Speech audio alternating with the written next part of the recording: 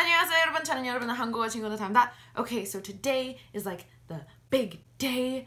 I have my TOPIK exam in like 2.5 hours, and I just thought I'd vlog this whole experience for you, just because I don't know, I just feel like it, and I'm trying to procrastinate on studying. Alright, so if you look online, they actually tell you not to study before the test. They're like, girl, boy, person, you know, like you've already learned everything you're gonna learn, you're just gonna stress yourself out. But listen, all my nights of like pulling all-nighters for my college exams has been worth it, okay? I've always scored really well on those tests, so like, I'm the outlier. So I'm actually gonna try and do a reading section before I go pick up my friend to go to the testing center. So I actually like printed out a ton of old tests or past papers and had them bound so that I could practice them, because I lose papers because like I said, I'm in college and I'm disorganized and my life's a mess. But yeah, so I'm gonna go ahead and do a reading section because I actually haven't done one like in full like during the allotted time, just because I'm bad. I'm gonna do this. We're gonna go get my friend. We're gonna take the test. And yeah, we'll see what happens. Anyway, I'm trying to act excited, but I'm actually really stressed out right now. Really stressed out. Yeah, so let's go ahead and start this reading. Woo!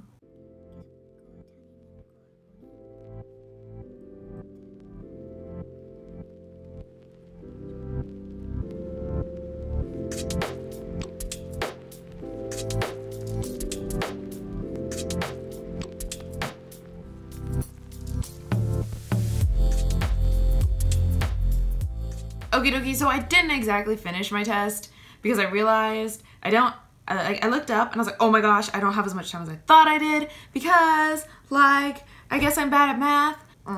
Anyway, so I did about half of it. I think it's gonna be fine. But right now I need to look up how to write a TOPIK essay. Like there's a specific ending you're supposed to use, and I know I've learned it, but I kind of forgot, so I just need to review it really quick. And then I also want to look up if there's any way you're supposed to actually write the essay, like if you're, I don't know, I'm thinking it's like the SAT and you're supposed to be like, in this book or something, like, I don't know. But I need to look that up real quick as well. And yeah, and then I also put on some makeup because maybe if the test thinks I'm cute, it'll be nicer to me. But yeah, let's go ahead and look up all that writing essay-y stuff.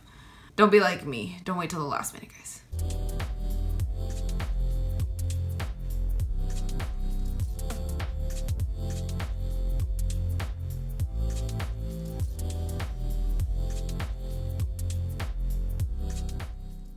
Okay, it's time to go get Jana. Let's go. All right, so we made it to come get Jana. We're waiting for her to come, and yeah, and hurry up, Jana. I don't know, my biggest fear is that we're gonna be late. Like, we're leaving almost an hour early, and the drive is only like 15 minutes, but like, I get so nervous. I'm always like, what if I'm late? Like, I kept waking up last night because I was like, I'm gonna miss my test. My test is like basically like a 1 p.m.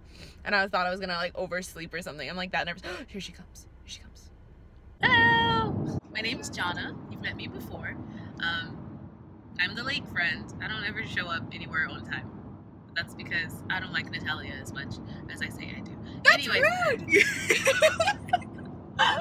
Natalia, stop the car right here! No! We're literally on the highway. If she stops the car and drops me off, I can't get home. I mean, I can, but it'd take like 4 hours. I think we might have passed it. So, where's the ATV? Oh, I think we passed the ATV. I wasn't paying attention, I was trying to help you vlog. Today we are taking the TOPIK test. We're taking intermediate level, right? Yes. Sorry, I'm trying to get, I don't know where we are now. Thousands of tears later. Okie dokie, so we finished our exam. We finished around 4:20-ish. I just came home, changed my clothes because that's just what I do after exams. It makes me feel like that's in the past, like it's over, can't change it. I don't know, I'm just weird. But yeah, so I changed my clothes. Overall, the exam was really difficult. It was so difficult. Guys, I don't even... Ugh.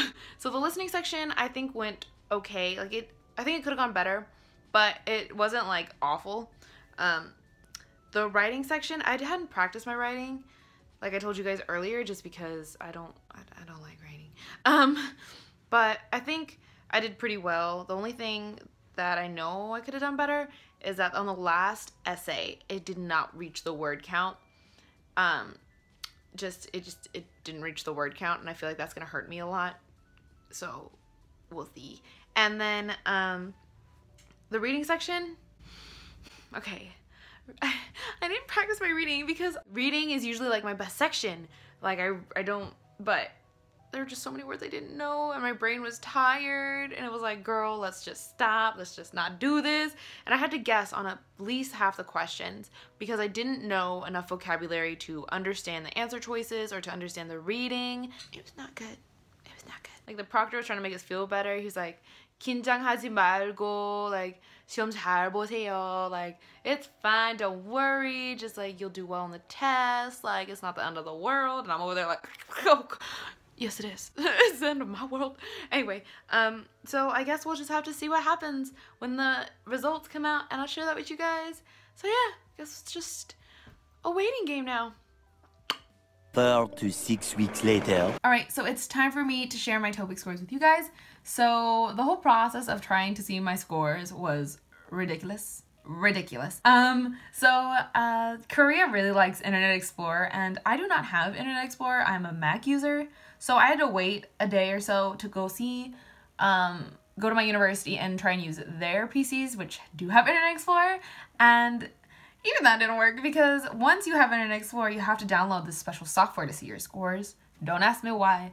I don't know, but you do. And if you guys have ever tried to use a school computer, you know that you can't download whatever software you find on the internet, right? It won't let you. So I didn't find out my scores until maybe 2-3 days ago here at my home.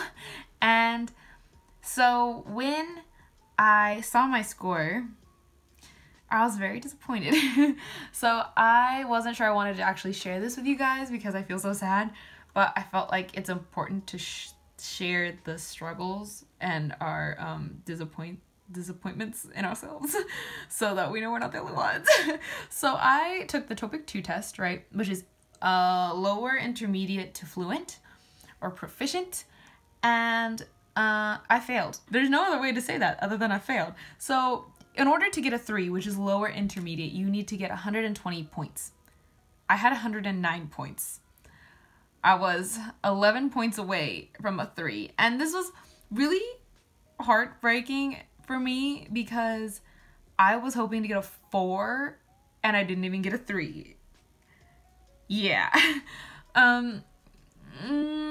So basically when I saw that it said 불합격, which means like failed, when I saw that, like, I was so sad. I was like, what? Like, this test is telling me that I suck. Really? It's telling me that, like, I have considered myself an intermediate learner for quite a while, and it's like, no, girl, you're not even lower intermediate. And I was like, excuse me, Brenda?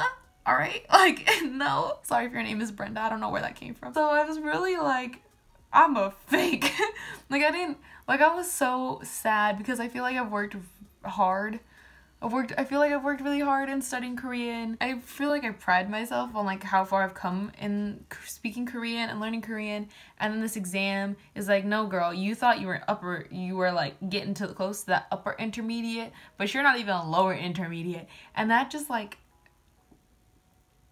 it like broke my heart. Like, I'm not gonna cry, I promise. But like, it just really was like, what? Like, there, honestly, for a split second, I thought about, like, quitting YouTube and never studying Korean again. Like, literally, that's how heartbroken I was. Like, for a split second, I was like, I don't want to learn Korean. Like, honestly, I was like, I don't want to learn Korean. Like, that's it. Like, I'm done. Like, apparently I'm not good enough for Korean, therefore, like, I'm not going to learn Korean anymore. Like, that, like, I'm not even lying. I'm not exaggerating.